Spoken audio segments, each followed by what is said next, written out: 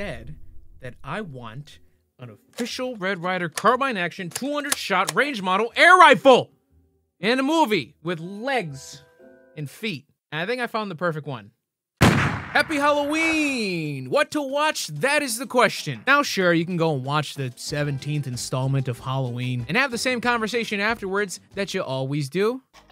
Damn, I thought they had them. But I wanted to talk about an older film, From Dusk Till Dawn. A 1996 horror action film that has vampires, feet, guys who like feet, and a lot of imagination. Now, at this point in the script, I haven't actually seen the film in years, so I think it still holds up as a goofy, badass horror-type movie, but I could be incredibly wrong. Although if you haven't seen it, I still just want to tell you to watch it, or at least watch the review. Just off the dome, I remember Salma Hayek's fine self dancing with a snake. Danny Trejo's in it. I think he plays an asshole. Cheech Marin yells about the different types of pussy that the bar offers, the bar he works at, for like a minute straight. That's also not me being crude.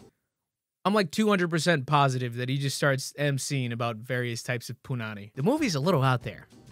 Let's watch it. Hey, by the way, I also have some live commentary throughout the movie, so I hope you enjoy that and well, and yes, we are paying bills. Thank you.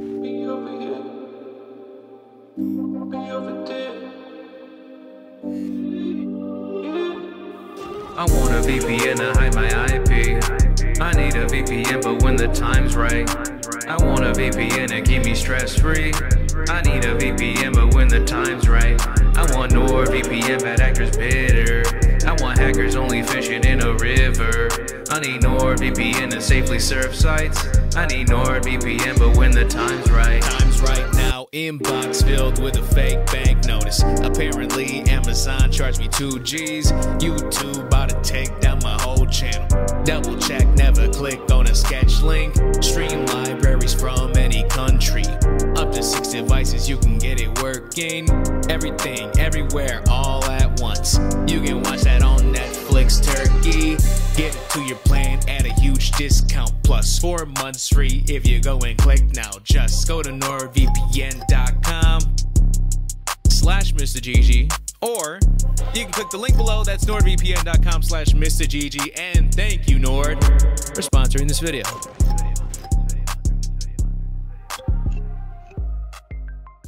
Seth and Richie, 2 criminals on the run trying to keep a low profile. Yeah, we got 2 men in their 30s. One has glasses, and the other one has a tribal tattoo on his neck. Yeah, they're also wearing matching suits in the middle of Texas. Sit down and shut up, rookie. Now, I didn't know this, but this movie's considered to be George Clooney's breakthrough role. Like, he had work before this, but this is supposedly his first, like, step into big Hollywood. Could've fooled me, but I guess it makes sense because he plays an alcoholic asshole who uses multiple slurs throughout the film. Doubt he was doing a lot of that on Roseanne. It's the 90s. It's fine. Quentin Tarantino had already begun to circle the block by this point. Successfully, might I add. You know, Reservoir Dogs, Pulp Fiction. That's just 2. Also, fun fact, Clooney is older than Tarantino. Not by much, but I would have bet against the spread. Also, if any of you happen to need some it's not too late motivation, Clooney's breakthrough role came to fruition when he was 35. He was in Ocean's 11 when he was 40. And that would have been like the earliest Clooney movie I would have thought of. You don't want to stretch the other one, boss? So a ranger shows up to a gas station. Everything's cool. 2 buccos shooting the shit. Everything they're saying in this 1996 movie is very normal, respectful, politically correct. 18 over blue chip. Got sort of sick, so she got that goddamn boy working the grill. And then that fucking idiot doesn't know what are you saying? Isn't there a law or something against serving food in public? Think it ought to be. Oh! Are they just picking on a kid with a disability? For like the first 5 minutes of this fucking movie? Yeah, except for the part where they dogpile an intellectually disabled kid for like 2 minutes straight. It's like the majority of the conversation. Anyway, as the ranger breaks to drain his lizard, his words not mine, I'm just as disgusted, it is revealed that the criminal brothers are hiding, and I do use that term loosely, in the store with 2 hostages. Richie accuses the clerk of signaling the ranger that they were here, and he vehemently denies it. Out of the 2, Seth is the badass who has one-liners and references up the wazoo. Richie's kind of like his dog. They're brothers, but Richie's definitely the baby brother, who's also a sex offender and murderer. You're so bad. The ranger comes back and then Richie says, yeah, I just want to get to the title card already. So he blows his ableist brain all over the counter for no real reason. Nothing happened. But Richie tells Seth that the clerk mouthed the words, help us, to the ranger. Which once again, the clerk says, no, you're fucking lying. Stop gaslighting me. Richie's clearly a loose goose, but he's also really sensitive. Seth thinks he's a fucking idiot, but he loves him, I guess. The clerk is neither, but he does have a gun.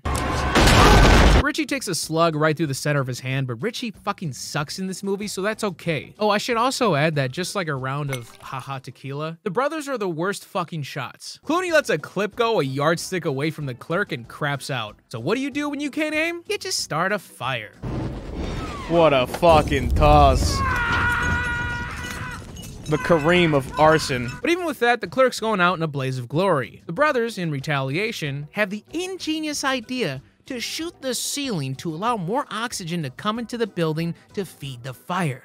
Or they just couldn't shoot dice in a casino. The clerk falls over because fire bad. Popcorn starts popping and Seth scolds Richie on the way out. Low profile. Look at the meaning of the word low profile. And that is the intro to our movie today. I spent a little extra time on it because I think it perfectly sets the tone for the movie. We'll pick up the pace from here. It only gets better. Also, I do want to give a nod to the song that the movie starts and ends with, Dark Knight by the Blasters. The intro fits perfectly. I get excited to watch the rest of the movie with this song. Seth drinks painkiller cocktails. Richie has a hole in his hand. Surprised he didn't fucking pour Jack over his wound. Oh.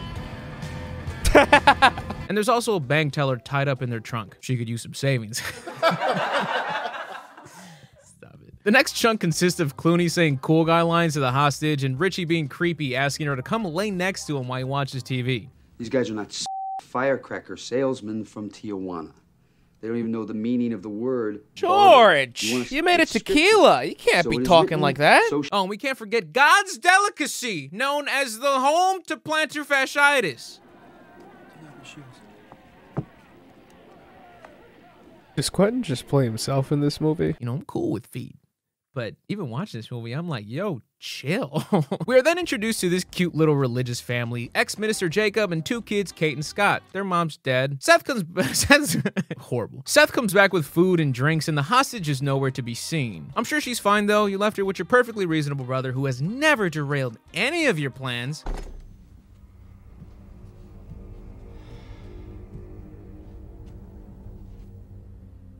I actually really like Clooney in this movie. He's just taken aback here as he looks to this poor woman who was brutally murdered and raped. Richie claims she flipped a switch when she left and tried escaping, so he did what he had to do. For whatever reason, Grape was involved in that order of assignments. This is not me. I am a professional fucking thief. What is this guy's problem? No idea. Laying low, huh, Seth? Trying not to draw attention, huh, Seth? Professional fucking thief, huh, Seth? The family ends up at the same hotel, and with the police hunt only growing for the brothers, they hatch up a plan. Hold the family hostage and force them to sneak them across the border so they can meet up with their criminal brethren and avoid American authorities. Let's go. Let's move the over here, too. Let's go. Listen, I'll support any of this stuff, guys. I just like the movie. So what's the story with you two? You couple of Calm down, Clooney. Here's a clip that you'll quote for the next 5 years. Richie, would you do me a favor and eat my pussy for me, please? Sure. I legitimately never picked up on this during my old watches. This just goes to show you how young I was the times I watched this movie. Richie hears things and sees things that are not happening. I'm not gonna label what it is because the movie doesn't anyway, but at the very least, in a criminal duo, he's a liability. Seth describes this to be a civil transaction. Just take us into Mexico and spend the night with us until my compadres pull up in the morning, then you fuck off, alive. There's some fun little dialogue here, and then you're quickly reminded that Tarantino wrote the screenplay. So the plan is simple. Hide in the bathroom with the daughter at gunpoint and just try and cruise on through. But Richie, the epitome of a team player, got his feelings hurt after Seth warns him not to be a nut. And now he won't shut the hell up. Well, what do you mean, nut? It's a close call, but with some last-second audibles, they make it through. And I love the following celebration from Seth. Baby, we did it. We're in Mexico. We're fucking in Mexico, you little piece of fucking shit! They pull up to a bar that Seth's criminal buddy recommended him. The infamous Titty Twister, a strip bar with the roughest, toughest sons of bitches you've ever seen. It's like the Salty Spittoon, with like a lot of titties. Listen, kid, I think you'd be more comfortable over at that place. Titty Twister Juniors! And just in case you didn't believe me on the whole pussy selection TED Talk, enjoy. Come on in, pussy lovers! Here at the Titty Twister, we're slashing pussy in half! Give us an upper on our best selection of pussy! This is a pussy blowout! I love Cheech. He plays 3 characters in this movie. He plays the Border Patrol officer, this coochie salesman, and he plays another character that we haven't seen yet. We got hot pussy, cold pussy, we got wet pussy, we got smelly pussy. Cheech actually tries to hold off Seth from entering, but this is George fucking Clooney. So he breaks his hand and gives him the Jake Paul truffle shuffle. Now, is my shit together? Is my shit together? Here we go.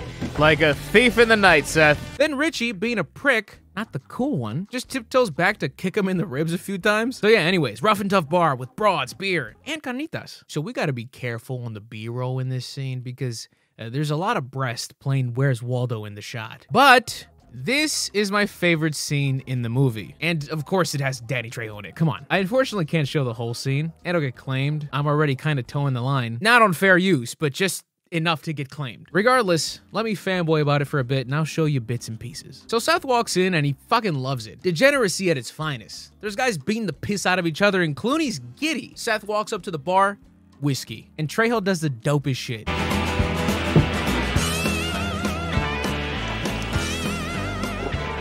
You can't come in here.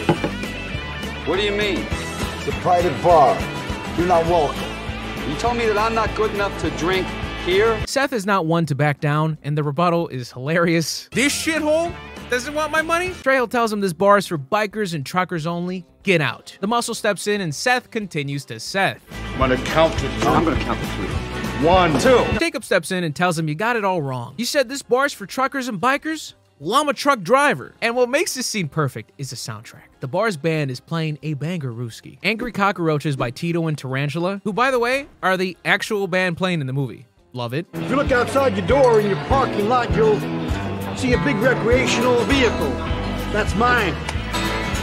This bar is for truck drivers. I am a truck driver. And just like that, welcome to the Titty Twister. Bottle of whiskey, 5 glasses. Didn't miss a fucking beat. Come on, Clooney.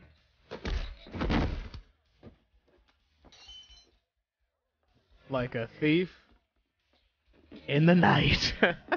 Part of me actually thought I was going to have a serving of humble pie rewatching this movie because I thought it was just going to be a lot of nostalgia, but it's still fucking sick. We slowly start to get vaguely introduced to some of the other characters in the bar. My favorite being Sex Machine. No, that isn't short for anything. Like Henry. That's his name.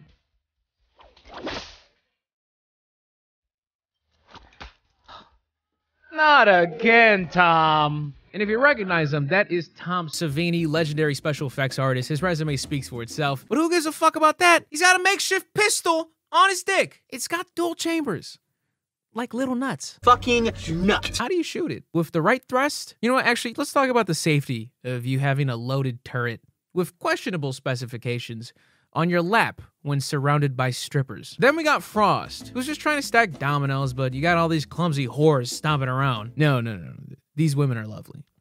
And speaking of lovely women, Salma Hayek has a dedicated scene to her, rightfully so, performing on stage with another beautiful tune by Tito and Tarantula titled After Dark. So I'm pretty sure I read somewhere, I don't know how much validity there is to this story, that Salma Hayek had a pretty strong phobia of snakes, but apparently she was, I'm using these words loosely, hypnotized in a trance of sorts, kind of the way everybody is in the audience right now.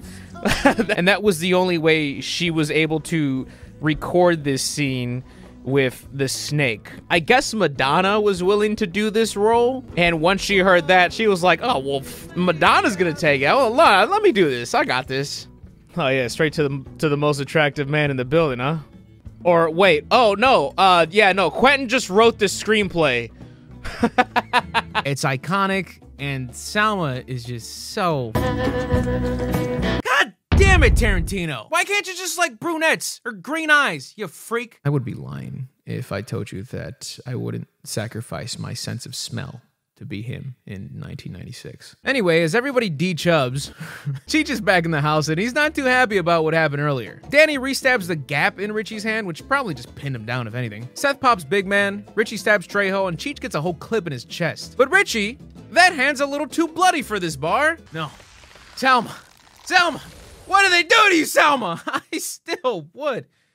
Oh. Salma's gunned down, but not before she takes a chunk out of Richie. We're perfectly fine with this. Yeah, maybe you shouldn't have shot Cheech 8 fucking times, Seth. Any excuse to have Salma on top of you one more time, huh? Unfortunately, it is time for the titty twister to reveal its true intentions, and all hell proceeds to break loose.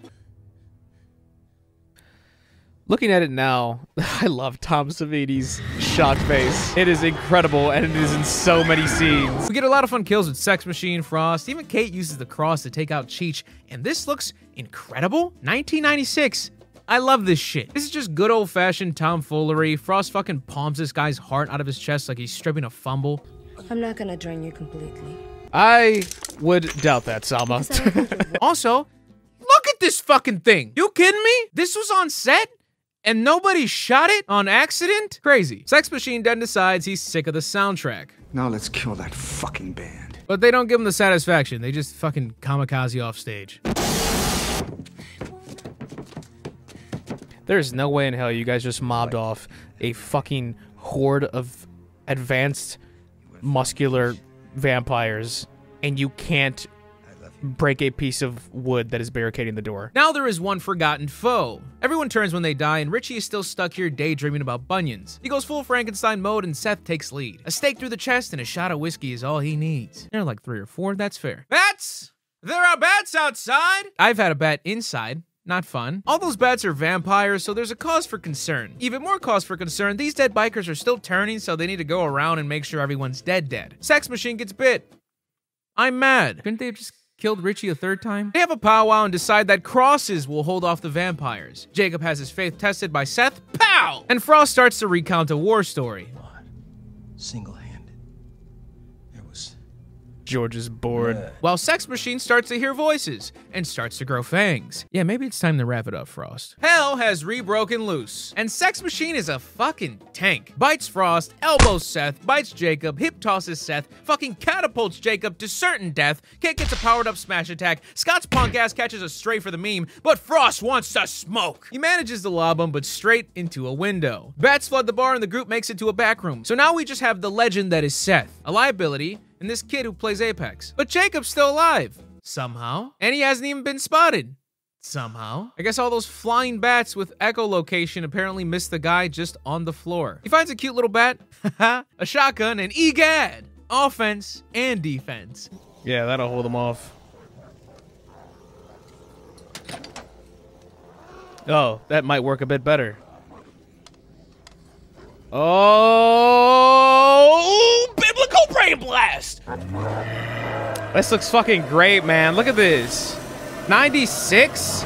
That shit is terrifying. That must have been the coolest fucking set to be on. Holy shit. Jacob regroups in the back and they scavenge all the stolen goods from past truckers to create some fun little weapons. Let's walk through them in order from best to worst. I think Jacob's initial blueprint still wins, even after everyone else's montage. His shotgun cross isn't the most flashy, but it's easily the most effective. He basically can't be touched, and he can one-tap any of these dirtbags. Next is Scott. He has a super soaker, which of course he does, and it's not like it's filled with kerosene or pepper spray. It's filled with water that is then blessed by Jacob to buff it into holy water. He also strapped on some holy water balloons as a secondary. Now you'll see his weapon actually mows him down. 2 pumps and they just incinerate. You can basically just shoot it in the air like a sprinkler system and it's GG's. But this is why I ranked him second. This little piece of shit super soaker holds a whopping 12 ounces of water, and once that's done, you got nothing, kid. Balloons? Think of your last water balloon fight. Think of all those times you missed a throw. Think of all those times you did miss a throw, but then it just bounced off and fell on the floor. Trash. Kate's next. She finds a crossbow, no adjustments needed, it's cool enough. But this thing isn't holding off a horde, you're better off playing sniper. Where's the strategy, guys? 1 arrow at a time, who knows the capacity? And going off the movie thus far, an arrow that doesn't hit head or heart isn't even an insta-kill. Boo! And yes, unfortunately, Seth has the worst weapon.